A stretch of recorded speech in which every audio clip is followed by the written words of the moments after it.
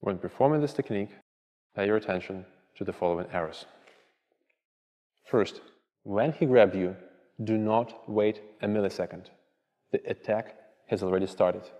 Tuck in the chin immediately, hide your face. Otherwise, it might be too late. Next, do not forget to deliver the relaxing kick. It serves two purposes.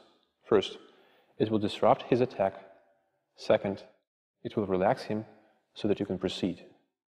If you do not deliver the kick, this might happen. He's holding it firmly. I cannot move him. So make sure you relax him and proceed with this. Now about this move. For this move to be powerful, you need to put the power of your hips and heel into it, like this. Turn your body, starting with the hips, heel goes off the ground. Once again, this is the move. Also, when performing this technique, it's important to shoot really high, because if you do it straight, no leverage on his shoulder. Also, when doing this, keep his forearm very tightly to your chest. Otherwise, his hand will slip away. So keep it tight, move your hips, shoot as high as possible. Next, when grabbing him here, press it very tightly, step in if necessary. It's important. Continue holding his forearm. On the ground, do not place your thumbs on his fingers.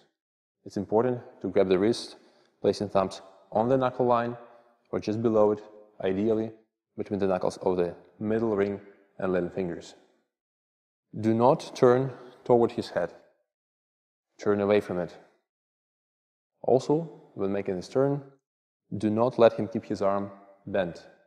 He might resist, although by applying leverage to the wrist, you will fight it. Pull him up and turn in this position.